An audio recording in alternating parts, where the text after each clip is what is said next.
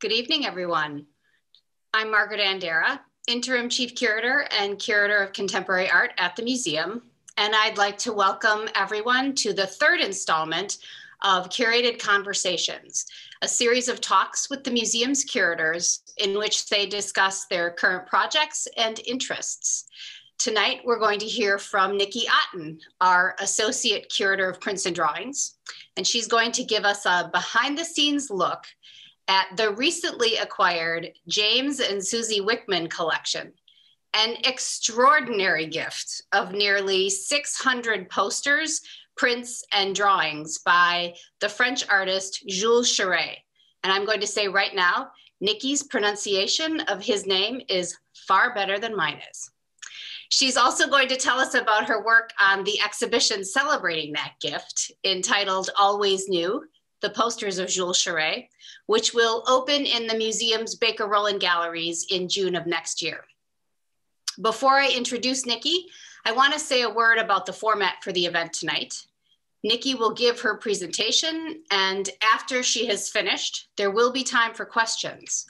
So at any time during her presentation, you can submit a question via the chat feature.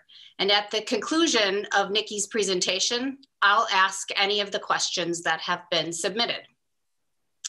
Now, I know some of you already know Nikki, but for those who may not, Nikki Otten is the museum's associate curator of prints and drawings. She's been very busy since joining the museum in 2018. She curated the Landfall Press 5 Decades of Printmaking exhibition in 2019 and has also organized several focus exhibitions drawn from the museum's collection. Previously, Otten held fellowships and internships at the Weissman Art Museum at the University of Minnesota in Minneapolis, the Chrysler Museum of Art in Norfolk, Virginia, and the Minneapolis Institute of Art. She holds a PhD in art history from the University of Minnesota, where she completed her dissertation that examines how the telescope and the microscope influenced symbolist artistic vision in the 19th century. So with that, I will turn it over to you, Nikki.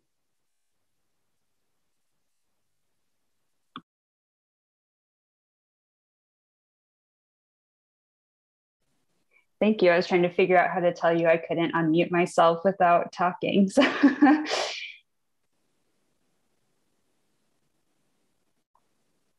all right. Well, thank you, Margaret, for that introduction. And thank you, everyone, for joining me this evening. So as Margaret said, I'll be telling you a little bit about organizing the upcoming exhibition called Always New. And I'll also tell you a little bit more about the gift from James and Susee Wiechmanns and about some of the work that we've been doing behind the scenes over the past few years to welcome that gift into the collection. To start off, I'll give you a little bit of background about Jules Chéret because he's an important figure not only in printmaking, but also within modern art more generally. Let's see. So Chéret was born in Paris in 1836, and he apprenticed with a lithographer at the age of 13. And shortly after that, he went on to go to print and design decorative lettering, decorative motifs, and sheet music covers. And I'm showing you a photograph of him in his studio from either the late 1890s or early 1900s. And you can see that as he grew into his career, he was interested in presenting himself as quite a well-rounded, cultured gentleman. So you can see there's a lute in the background. He has a couple of fencing épées behind him and a little fencing glove. That's what that hand-like thing near the floor is. And I selected this photograph because there are 2 posters behind him, and both of those posters that are on the wall are also part of the Jim and Susee Wiechmanns collection. So Chéret is widely regarded now and was also in his lifetime as being the inventor of the color illustrated poster. And that was a result of some time that he spent in London. He moved to London in 1859 after he had started his printing career in Paris. And while he was in London, he met and started working for fellow French expatriate and cosmetics person, Eugène Rimmel, so of Rimmel Cosmetics. So for Rimmel, Chéret produced packaging and also some small chromolithograph promotional materials. And it was while he was in London that Chéret came up with the idea of producing posters for the streets of Paris. So he would have seen illustrated posters like the image on the left while he was in London. And prior to Chéret, posters existed, but they tended to be more text heavy. And if there were illustrations incorporated into the poster, they were usually smaller and printed from a woodcut, which is what you're seeing on the left. And then in contrast, the image on the right is one of Chéret's earliest printed lithographs. And you can see from this design that there's quite a lot more emphasis on the illustration versus the text. And that he has an interest in integrating the text with the illustrations. So this poster was done in 1868, just 2 years after Chéret returned to Paris after his time in London. Once he got back, he established his own press with funds that Rimmel had provided, and he started to embark upon his project of producing these large-scale illustrated colored posters for the streets of Paris. And Chéret came up with an innovative technique for printing that was done from 3 stones. So it's a 3-stone lithography process where he printed in black and red inks on a graduated background that goes from yellow or red at the bottom to blue or green at the top. And you can see that technique in practice in these 2 posters that I'm showing you on the screen. And that process of printmaking was really important because lithography is somewhat of an involved process. So I will explain to you how it works using this color lithograph by Henri de Toulouse-Lautrec as an example. So lithography is based on the principle that oil and water repel each other. The way that it works is that the artist will draw a design on a prepared slab of limestone, which you can see there on the press. Once the artist is finished with their design, the printer will chemically process the stone in order to make the non-image areas more receptive to water and the image areas more receptive to grease. Once that chemical processing is finished, the printer will wet the stone with a sponge. So they put a thin film of water over the top of the stone, and then they use a roller to put ink on top of the stone as well. Then the areas of the stone that were chemically processed to be more receptive to water absorb the water and repel the ink, and the greasy image areas attract the ink and repel the water. So the ink only goes on the image areas. Then the printer runs the stone through the press under high pressure, and you end up with your image on the other side. And that's the process for creating a lithograph in one color. And you need to repeat that entire process for each additional color that you want to add. So every color in a color lithograph is printed from a separate stone. So you keep running the same piece of paper through the press over and over again on top of different stones. So as you can tell from that process, minimizing the number of times that the paper needed to go through the press would help to save time and money. And creating that 3-stone lithography process helped Chéret to be able to create advertisements for events and products that were very short-lived. And here is an example of how a color lithograph would have been built up throughout the printing process. So you can see just the yellow applied to the paper on the far left top. Then you add the red stone, the black stone on the side would then be overlaid on top of the red and yellow, and then green to finalize the image. So this is a little bit later, slightly more complex, but you get a sense of how it would work. So Chéret had his own press that he managed for about 15 years in different locations throughout Paris. And then in 1881, he merged with a company called Imprimerie Chéret. And Chéret was a company that printed railroad maps and timetables. And Chéret became the artistic director of Chéret. And as such, he had access to quite an expansive fleet of presses and also a large staff. So the workshop would have looked something like these 2 images, which are not Chéret, but the setup would have been roughly the same. In the left side, you can see a lithography stone in the foreground. So you can get a sense of how enormous these stones were, and you can kind of imagine how heavy they would be to lift onto the press. And on the right is a steam-powered press, and the stone is in the bed of the press and it moves back and forth. And then the paper drops down from that feeder tray on the top and it goes onto the stone. So that those types of presses allowed Chéret to print really quickly as well. So around the same time that Chéret merged with Shea, he was starting to receive quite a lot of critical attention in the press.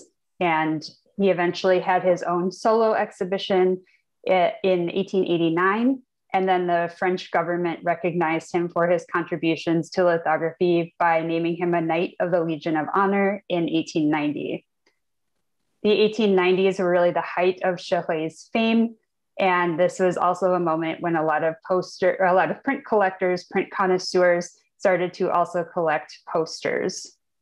And people had surreptitiously collected posters from the streets for years before that, but poster collecting became more established in the 1890s as galleries started to sell posters as well.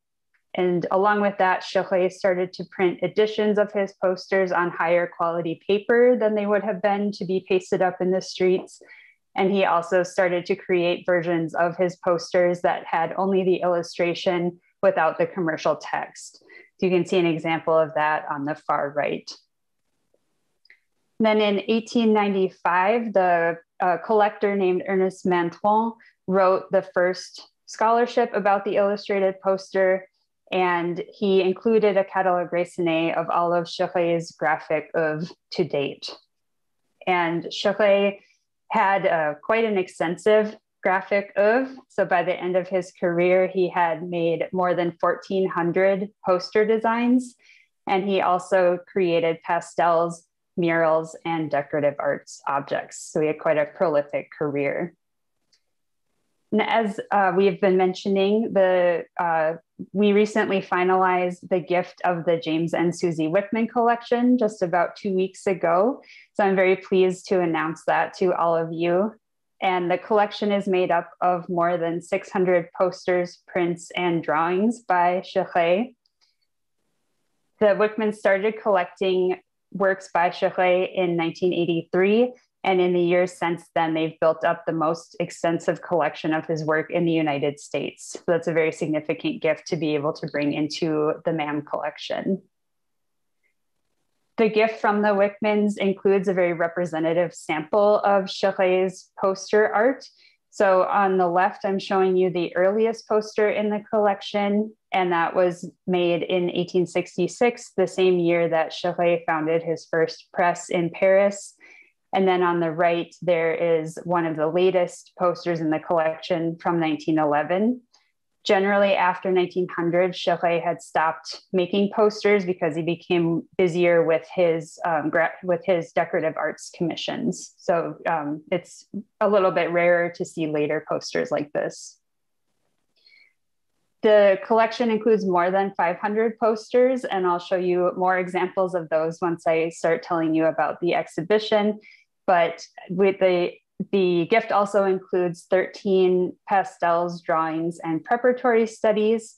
So an example of a preparatory study is on the left, where it's a gouache that Chéret would have used in order to work out his ideas for the design for the finalized poster, which you see on the right. There are also 63 covers, frontispieces, and illustrations for books, music sheets, and publications, periodicals, so smaller prints. And then there are also 9 works by other artists in the collection. And the Wiechmanns first promised their collection to the museum in the spring of 2016. And then the works started to arrive on site at the museum that fall. And in the 4 years since then, we've been working on housing, photographing, and cataloging all 611 works in the collection.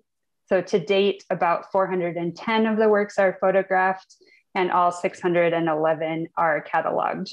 And that's actually my first experience with the museum is doing hands-on work cataloging the Chéret posters. Prior to being appointed as the assistant curator or the associate curator of prints and drawings, my predecessor, Brittany Salisbury, hired me as a research assistant. So one of my first tasks at the museum was to catalog the majority of the 611 works in the collection. So when they were in the Wiechmanns' home, a lot of the posters were framed and a lot of them were stored in vinyl sleeves like this. So this is how many of them arrived to us at the museum. So cataloging the works involved removing the posters from these sleeves and then recording all of the text that appears on the poster in our collections database, examining the posters for stamps and inscriptions of any kind. We record those as well. And while we were doing this, we were deciding also on the conventions that we would use for titling the posters and how we would handle the different pieces of information. So that was an interesting task to be involved with right away. Once we were done cataloging the posters, we moved them into new housing at the museum. So many of the posters are stored in drawers like this in a flat file unit. So there are folders inside of these drawers with 5 or 6 posters per folder. Some of the posters are 8 feet tall. So for those, if they were framed, we kept them in the frames and they're stored on a rack. Even before I started getting hands-on work with the Chéret posters, I started to gather some of the research materials for the exhibition. And so when Brittany hired me to be a research assistant at the museum, I was finishing up a year of doing dissertation research and teaching English in France. So since I was present in Paris, Brittany asked me to look at a scrapbook of press clippings that Chéret's family had maintained, and that was housed at the Bibliothèque Nationale de France, or the BNF. So I went on site. The BNF wouldn't let me look at the physical scrapbook. So instead, I spent several days sitting in front of the microfilm machine. So what you're looking at is what I consider to be my self-portrait as a researcher. So you can see the French text and then the reflection of me with my phone, desperately taking pictures of these pages of the microfilm machine. You can also see the gorgeous reading room of the Richelieu branch of the BNF in the background. So if that inspires you to go there, I hope that you will. I read most of the pictures that I'd taken once I returned to the US, but as you can see from this screenshot, the photos are not very good. So I can't read them very long without getting a headache or going cross-eyed or something like that. But when I could see the text that I was reading, a word that kept coming up over and over again that I noticed in regards to Chéret and his posters was éphémère or ephemeral. So that word is circled for you. And I also saw the posters described as constantly renewable, which is underlined there, or always new. And so that's where the title of the exhibition comes from. And a lot of the critics who were writing about Chéret's posters talked about how lucky they were if they saw the same poster design for more than a week at once, because once they were pasted up in the streets, these posters were subject to being stolen, rained on, getting dirty, getting torn, getting tattered. So one of my favorite descriptions that I've seen is by an English tourist who had traveled to Paris, and he later wrote an article about Chéret. So he says, "It must be admitted, however, that all the admiration in the world cannot save these ephemeral productions from the fate of their kind. The very objects they announce are forgotten twixt sunset and sunrise. Their brilliant colors vanish under the wear and tear of the elements, not to mention the gratuitous insults of street urchins and the encroachments of rival posters, which swoop down by the hundreds in all the arrogance of fresh print and paint." So that's a really key quotation for me in thinking about the exhibition, because after reading that, I realized that not only are the posters themselves ephemeral, but so are most of the products that are being advertised. So I decided to take ephemerality as the major theme of the exhibition and examine how that related to ideas of modernity and also changing perceptions about the pace of life at the end of the 19th century.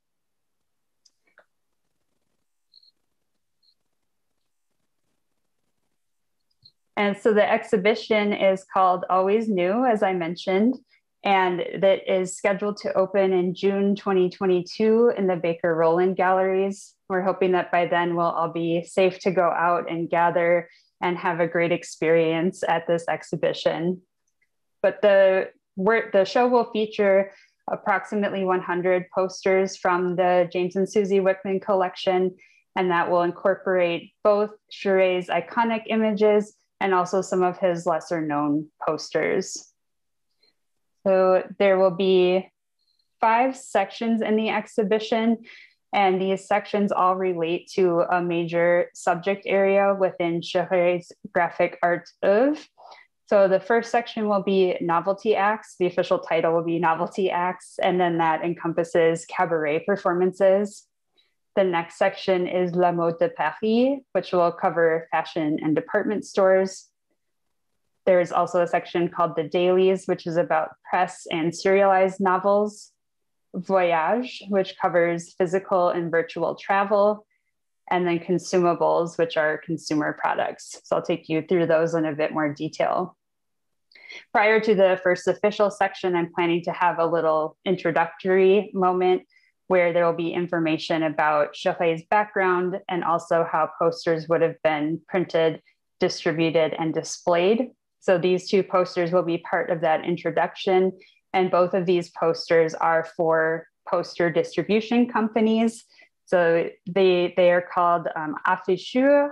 The word for poster in French is affiche. So the people who hang up the posters are called afficheurs. And the poster on the left promises to distribute artistic posters to any place in France within 72 hours. I'm also borrowing this painting by Louis Robert Carrier-Belleuse for the exhibition from a private collector in the Netherlands. And I wanted to borrow this painting in particular because it gives a sense of how the posters would have been displayed in the streets. So rather than framed and meticulously spaced and arranged like they will be in the museum, this painting shows how Parisians might have encountered posters in the streets where they're kind of peeling off the wall, maybe torn, as you see on the right side. I also wanted to borrow this painting because all of the images within the kind of green-blue rectangles that I've just put up are recognizable designs by Chéret.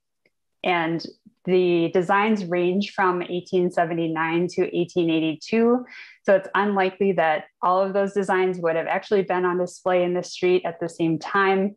But even if it's not an entirely accurate representation of Chéret's presence in the street, it gives you a sense of the hold that he had over the public imagination at the time. So following that introductory moment, we'll go into a section called Novelty Acts, and that will be about the explosion of cabarets and cafe concerts in Paris in the 1880s and 1890s. And most of those venues featured performances that were scheduled to last only a couple of days or a few weeks. And several of these posters use that 3-stone lithography process that I was talking about. So you can see that in evidence here. The poster on the left of your screen is one of my very favorite in the exhibition. It's for Jefferson the Manfish. And I've been trying to figure out exactly what this performance would have entailed. And it's a little tricky to determine, but as far as I've been able to uncover so far, Jefferson was an American who performed underwater so he could hold his breath for a really long time, and he could smoke a pipe, which you can see in his hand that he's holding up. And he would just do other kind of daily tasks underwater. And I'm not sure if he was physically submerged in water or if there were theatrical scrims that made it look like he was underwater. But nonetheless, this is one of my favorite posters, partially for that mystery. And Chéret in general was creating posters for cabarets that were relatively more upscale. So it's not like the Paris Opera or anything like that, nothing on that level, but within the scale of cabarets. He charged a little bit more for his posters, so he generally made posters for cabarets that were slightly more bourgeois. We also will be including this poster, which is probably Chéret's most iconic work. Many of you have probably seen it. It's a poster for the Moulin Rouge. And this poster is also significant because it marks one of the first appearances of a female figure known as the Chéret, who became associated with Chéret. And this female figure is really a fantasy. She's not really representative of how the everyday woman in Paris would have dressed, but instead, a lot of the critics who were writing about her were very enthusiastic about the Chéret, and they considered her to be an embodiment of French joy and culture. So you'll see her again later on. Chéret turned the Chéret into an advertising icon for the Musée Grévin, which was a wax museum that opened in Paris in 1882, and it welcomed 500,000 visitors each year. So it was an extremely popular attraction. Chéret became artistic director of that venue in 1891. And at that point, he started to use the Chéret in his advertisements for events that were taking place in the theater that was attached to the Musée Grévin.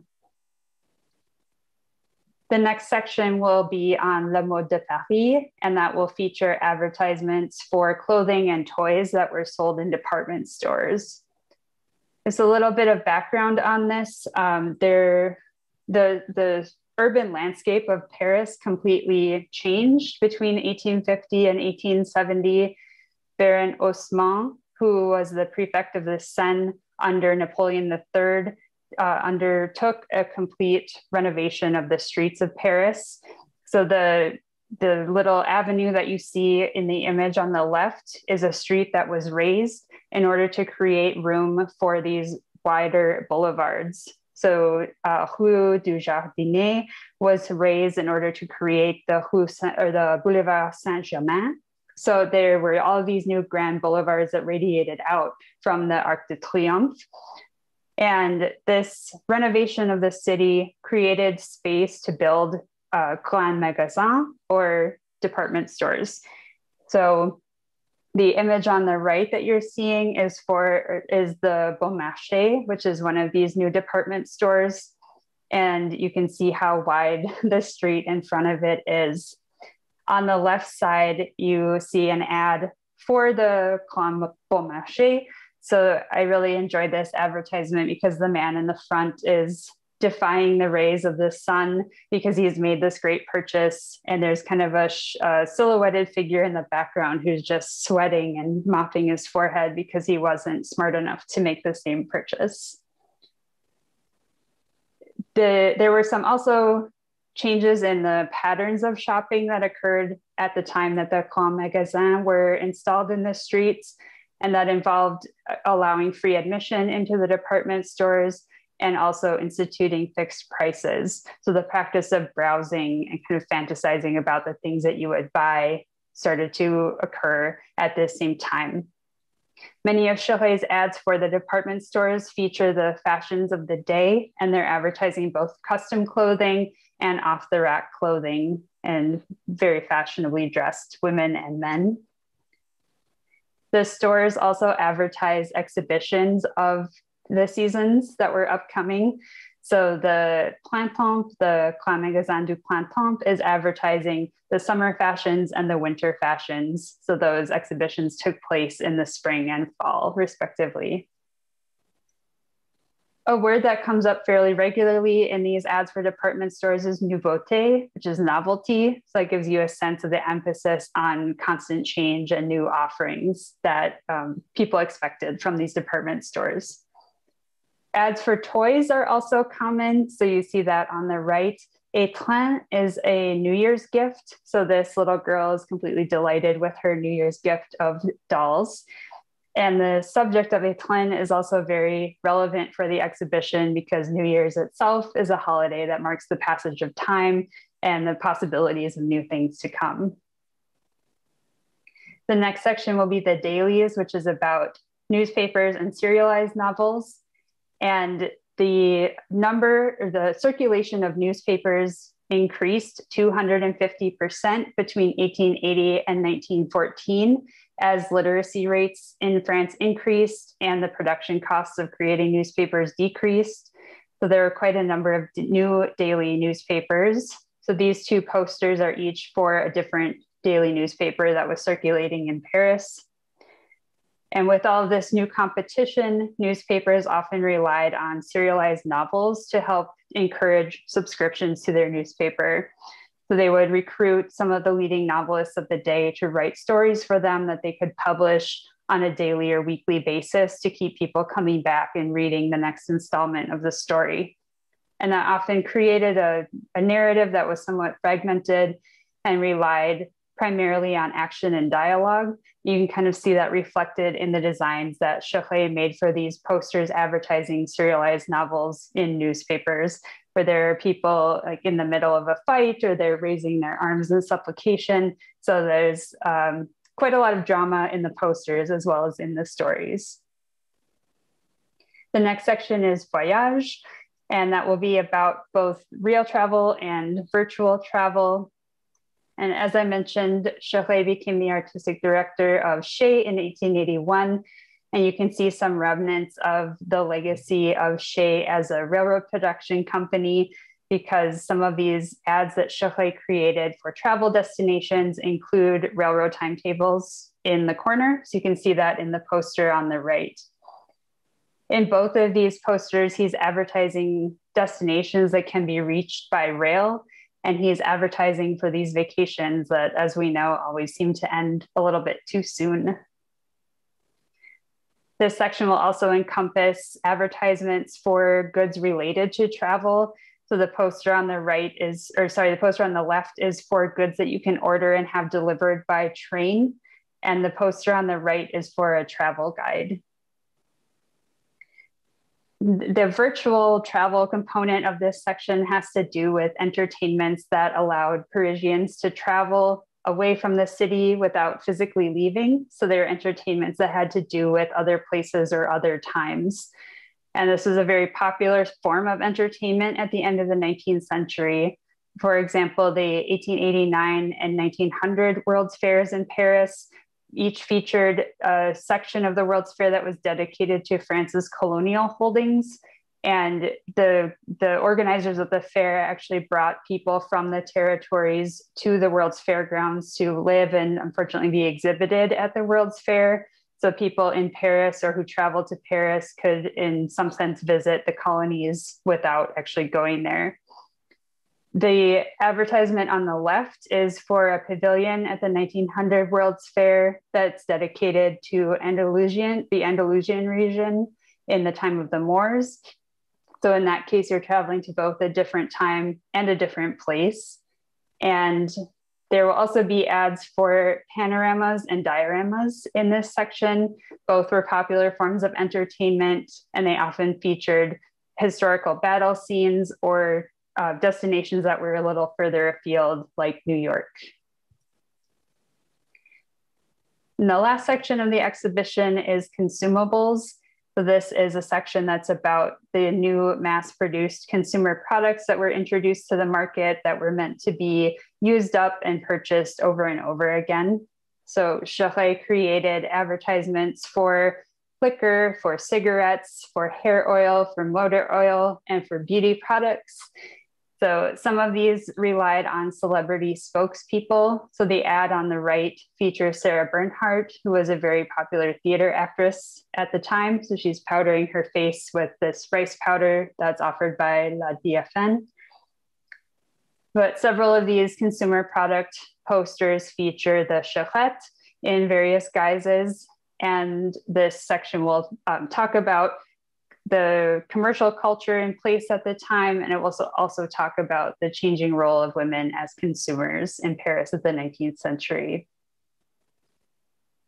There will also be a publication with the exhibition, so I'm in the midst of writing my own contribution to the publication now, but it will cover the the ephemeral nature of Chéret's posters and how that was received by the public, and how it relates to ideas of modernity and changing perceptions of time. I've also invited two guest authors who are each experts in Chéret and in posters. So the first is Ruth Iskin, who is Professor Emerita at Ben Gurion University in Israel. And her contribution to the catalog is looking specifically at Chéret's department store posters and talking about different types of female figures that he used to advertise. The other guest author is Virginie Vignon, who is the head of a new association of a few museums in Échirolles, France, and it's called Tracé. So she just started that role recently, but she is writing an essay about more of the technical components of Chéret's printing operations and about how he established himself as a printer in Paris in the 1870s and 1880s. So altogether, to kind of sum things up, the exhibition is a celebration of Chéret and of the poster, and it's also a celebration of the gift of posters from Jim and Susee Wiechmanns. So it's a truly transformational gift, and it's completely changed the collection, and it will help to establish the Milwaukee Art Museum as an important center for the study of the poster going forward. So thanks very much for your attention. I'm very happy to take any questions that you might have.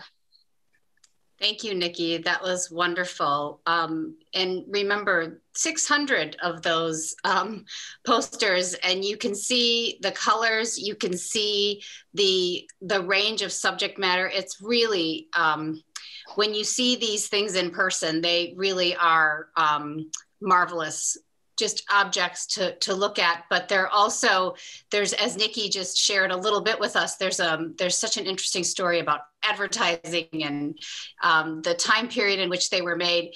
Nikki, I'm wondering if you could just talk a little bit more about the different scale that these posters come in. Sure. So as I mentioned, there are smaller prints, like book cover size, and some of those book covers were turned into posters. So those are fairly small. I'm not great at telling you what a dimension of something is, but they're about yay big. And then they range all the way up to 8 feet tall, like I was showing you in one of the images.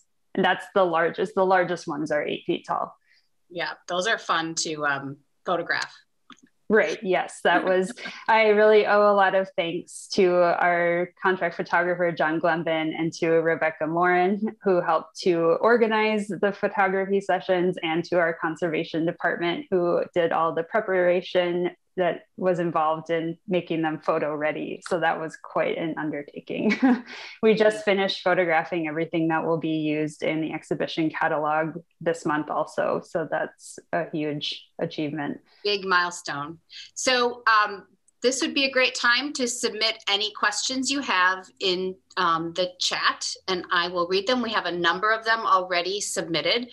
The first one is from Dan, and he wants to know, can you comment on the round advertisement kiosks on the streets? Sure. Yeah, they were called Morris columns, and that's to kind of describe them for anyone who hasn't seen them. It's a large cylinder that is probably 8 to 10 feet tall, and it's topped with kind of a dome shape. And those were created kind of alongside the Haussmannisation of Paris in order to create a space to advertise. There was a press law that was passed in 1881 that made it easier for publishers to hang up advertisements. You no longer needed to get approval for your designs in advance. So along with the influx of additional advertisements, there was also a lot of infrastructure that appeared in Paris in order to provide a space to hang the posters. So not only would they have been on the walls along the street, but they were also on these round Morris columns, and they were also on specialized kiosks that were made, and also urinals. So there are all kinds of new infrastructures for posters at the time. That's great. So there are a lot of, they're not questions, but they're comments, basically commenting on the Wiechmanns' incredible generosity in giving this gift to the museum. And one question says, can you tell us more about the Wiechmanns' enormous attraction to Chéret? Also, is the Milwaukee Art Museum already getting requests to loan some of these out? And then this questioner says, how exciting. Oh, yes, it is extremely exciting. And it's been a project that I've been really thrilled to work on since I started at the museum. The Wiechmanns first encountered Chéret's work when they were visiting San Francisco. So they saw a poster by Chéret, and I think they both were just immediately attracted to the fun and the life that many of these posters exude. So it was sort of a love at first sight situation. And then they decided to dedicate their collecting to acquiring as many examples of Chéret's posters as they could find. Ray asks, how did Toulouse-Lautrec relate to Chéret? He followed after Chéret. So Chéret's work helped to establish the poster as a medium that more artists wanted to pursue. So when it was first introduced, it was considered to be a much more commercial product, and artists weren't really interested in creating designs for something like that. So Chéret was really the first person to apply a high aesthetic and artistic standard to the poster. So he was starting to do that in the 1870s, and artists like Toulouse-Lautrec and the Nabi and some of the other later French artists really reached their height in the 1890s. So they were inspired by what Chéret did, and then they took it on and kind of pushed it into a new direction.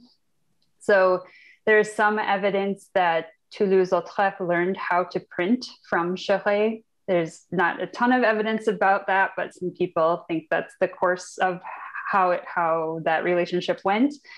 But Toulouse-Lautrec really took on a new style. So he used quite a lot more simplified forms and gave the poster his own unique aesthetic treatment. But it's likely due to Chéret that he considered making posters to begin with. A question that asks, do we know how many of a single poster were typically printed when Chéret was at his peak? I do. I don't have that information off the top of my head. Like, we as a society know it, it's recorded, but I just don't have the answer right now.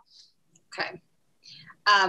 Another question asks, where did the Wiechmanns collect most of the posters from? And that I don't actually know. I'm sorry.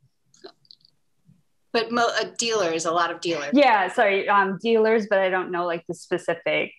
They did purchase several posters from Jack Rennert at Poster Auctions International. So I do know that one.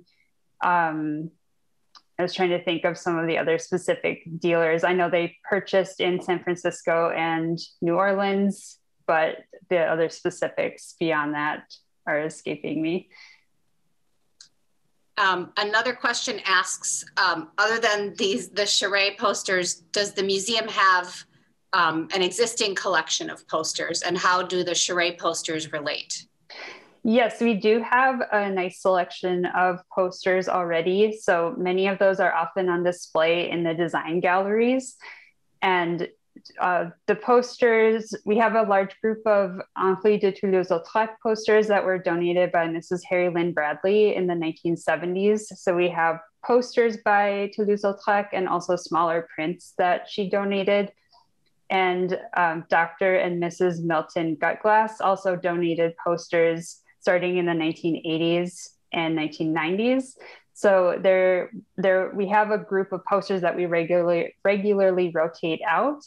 And so this gift of posters by Chéret expands on that pre-existing collection of posters quite significantly. And it also helps to tell a little bit more of the history of how posters came to be considered an artistic medium. There's a question that says, why did they pick the Milwaukee Art Museum for this gift?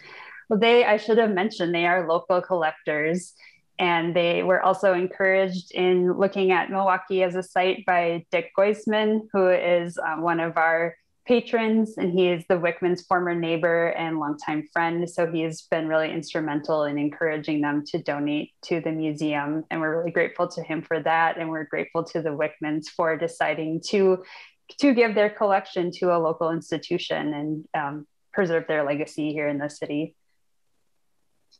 One question asks, were there any posters that had more than 3 colors. Yes, later on, after Chéret merged with Shea, he had the capacity to be able to do a little bit more complicated printing work. And especially once people started to collect posters, he could take more time to develop more complex designs. So eventually he starts to do more colored stones. Occasionally it's difficult to discern after the fact exactly how many stones went into printing, but it's more than 3. So he did expand on his technical capacity later on. Someone asks if there'll be an opportunity to see the Chéret posters on view at the museum in a relatively regular capacity. Yes, we don't have anything specifically scheduled out, but we're planning to feature regular rotations of the Chéret posters. Those would likely begin after the exhibition, so we'll continue to show them, and some may also go into those rotations in the design galleries as well. Great. Well, those are all the questions that I see. Obviously, summer of 22, what a great time to be able to hopefully get back together in person again. And what a fun show to program around. The museum's hired a new curator of community dialogue, and in tandem with Nikki, they're going to come up with some wonderful programs for this exhibition. It has endless possibilities, and they all center on fun, if you ask me. And so, Nikki, I just want to thank you for all of your work, even before you came to the museum as a staff person on this project. But the depth and breadth of this collection really demands a lot of focus and a lot of dedication, and you have hit the ground running in your position here, and this exhibition and this collection could not be in better hands. Thank you. So if we don't have any more questions, please do look for, you'll be hearing about the show in the coming year. The museum will keep people updated on the plans for the exhibition. So, and then mark your calendars for next June. All right, well, thanks everybody. Have a good night.